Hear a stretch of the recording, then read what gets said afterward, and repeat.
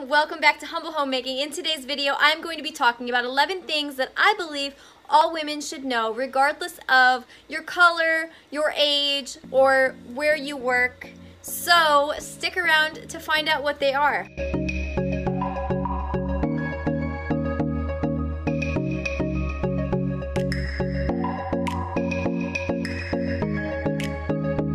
The first thing that all women should know is the importance of washing your face before you go to bed.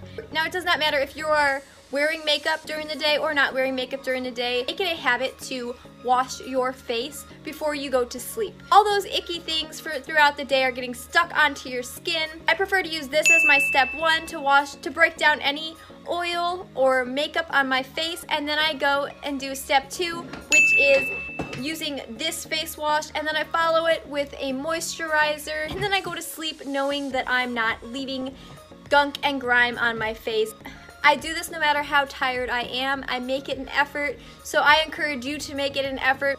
Wash your face. Second thing that all women should know is the dangers of the blue light emitted through your devices, your TV, your cell phones, your iPads, your whatever, any device. It emits a blue light. It disrupts that deep sleep pattern, that deep sleep that we want to get into when we are trying to get our beauty sleep. That is when our bodies recover, and when we are disrupting that, we are not allowing ourselves to get into that deep beauty sleep. And we all know that 10 minutes of scrolling can easily turn into 2 hours of scrolling, and before you know it, it's 3 a.m. and you're still stuck looking on Instagram, scrolling through your news feed, trying to see who's posting what in different parts of the world. What I do is, about an hour before bed, I just read a good old-fashioned book. I don't use my devices. All of my devices get turned off, and I go to sleep. And I find that I fall asleep a lot easier, and I stay asleep a lot easier. If you are just a screen junkie and you absolutely cannot avoid looking at your phone screen, or you need to get something done on your computer or your tablet, then I recommend buying a pair of blue light blocker glasses. These are a good affordable pair right here. They're available on Amazon. I will link them below. No, I am not affiliated in any way, shape, or form. I'm just trying to help a sister out. So do your eyes a favor and either minimize your screen time before you go to bed, or buy those blue light glasses, or do both, because we want that beauty sleep, ladies. Third thing all women should know is start making the effort to brush your hair out. Then you jump into the shower, shampoo it, and then when you put the conditioner in through it, you want to take a wide tooth comb and comb through it so that it detangles anything, so that it minimizes having to detangle anything when you jump out of the shower, and makes styling time a lot easier. The fourth thing that all women should know is to rinse your hair out with cold water when you're in the shower. It does your hair so much good. It seals the hair follicles, it creates a nice healthy shine, and it stimulates your scalp as well, so that it promotes hair growth. For number 5, we're going to stay in the shower for a minute. The fifth thing that all women should know is to turn down your shower temperature. Hot water strips your skin of all those oils. So what I prefer to do is to turn my shower temperature down so it's still comfortable to stand in, but it's a lot cooler than standing in a hot shower. The sixth thing that all women should know, and I've talked about this in a few other videos, is the beauty of heatless hairstyles. Heatless hairstyles are my favorite. I will probably mention these 1,000 more times in 1,000 more videos if I make 1,000 more videos. Heatless hairstyles are my absolute favorite go-to hairstyles to do. 1, because they're easy. 2, because they don't damage hair the way heat styling tools do. So I prefer to jump out of the shower and let my hair air dry. Unless I'm in a hurry, those are the only times that I'll use heat tools, but for the most part, I'm not in a hurry to go anywhere, so I just let my hair air dry, and then I'll do a hairstyle like this, which is heatless. These are waves from yesterday's heatless hairstyles that are finally just depleting. Now, some nights I will spray my hair to get it nice and damp with a spray bottle filled with water, and then I will do heatless overnight hairstyles, bantu knots, just regular old braids, rag curls, paper bag curls. Straw curls I can't do quite yet because my hair is really short. You can also do overnight heatless hairstyles if you take a shower at night and you put your hair in that style and you let it dry overnight.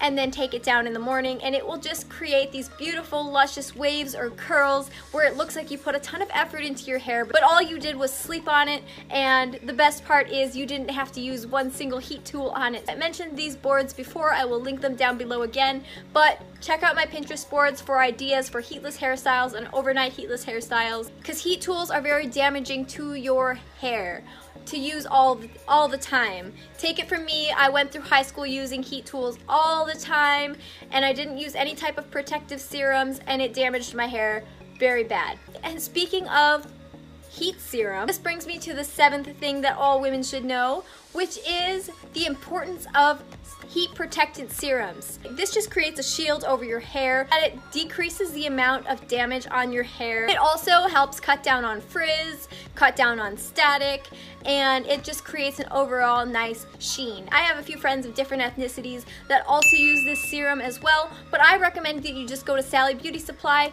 Most of the women that work there know what they're talking about, know the products that they're selling very well, so they can maybe point you to something that will work for your hair type and your hair texture. The 8th thing that all women should know, and I've mentioned this before, moisturize daily, 2 times a day to be exact. Once in the morning and once at night, especially in these colder months where it gets a little bit drier. I've mentioned in this video up here what I use to make my nighttime moisturizing concoction. Moisturizing your skin is just so important, and people don't talk about it enough. They always mention to moisturize your face, but moisturize from the neck down. That is so important. Keep your skin moisturized and healthy.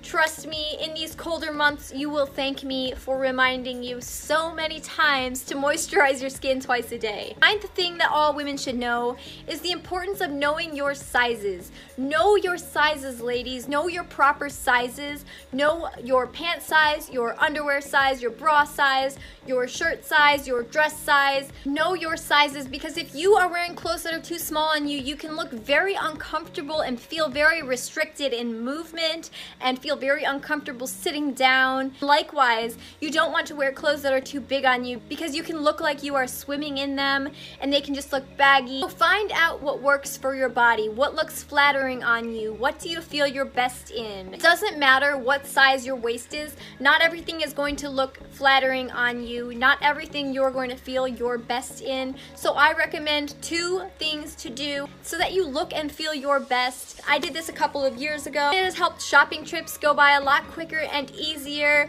and it has helped me build a wardrobe that I actually love wearing. So the first tip is to find out your color season. You can pay for a professional test to be done, or you can use your best judgment and do a test online. I will link it down below. The second thing I recommend you do is to find out what your body type is, and I'm not talking about the generic hourglass, rectangle, inverted triangle, circle, whatever other shapes there are. I'm talking about one that's a little bit more detailed. It is called the Kibbe Body Type Test. And one of my favorite channels, Ellie does an amazing job explaining the body types and going through the quiz to find out what your body type is. The book is very expensive, but that's why I recommend her channel, because she has an entire series on this. I did this about a year ago, and this helps me so much. I know what looks good on my body, I know what I can get away with, and I know what to avoid for my body type. So I highly encourage you to go and check that out. When you're done listening to the rest of this video, we'll link her video series down below for that. But these 2 together make for a wonderful pair to find out what your color season and what your Kibbe body type is. So let's move on to the next one, because that was a bit long. The 10th thing that all women should know is the basics of sewing. And now, I'm not saying you need to know how to sew an elegant ball gown, although that is pretty talented if you do know how to do that. But you should know the basics of sewing.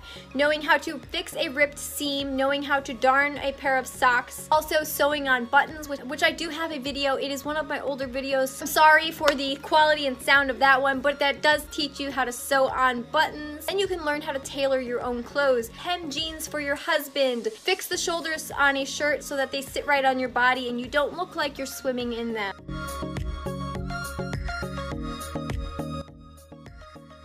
I have this one right here that Cole gifted to me a few years ago on my birthday. You can also use a hand sewing machine. I will link the sewing machine and hand sewing machine down below. They are pretty inexpensive. A tailor is great, but what about those times when you're in a pinch and you can't afford a tailor? Or what if you have to leave to go to a wedding on a Sunday and the tailor isn't opened? This is where knowing the basics of sewing come into play. So learn how to sew, ladies. Number 11. To learn the basics of cooking and baking. You do not have to be a professional chef on an episode of Hell's Kitchen in order to know how to cook your family a good home-cooked meal. Likewise, you don't have to be a professional pastry chef with your own dessert show on Food Network in order to know how to bake your family a scrumptious dessert to enjoy after that home-cooked meal.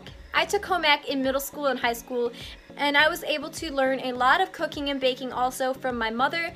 But if you didn't have that opportunity, please do not worry, friend. It is 2019, almost 2020, and we have the beautiful internet. So YouTube, Food Network, cooking blogs, Instagram, basically everything online, Pinterest, those are all your best friends when it comes to learning the basics of cooking and baking and learning how to make simple, delicious meals and desserts from scratch. I will link some of my older videos down below. They do include some basic cookie recipes and dessert bread recipes. So check those out and try them. If you liked this video, please hit the thumbs up, leave me a comment, and subscribe with the notification bell so that you don't miss my next video. I am off to go and bake some oatmeal cookies.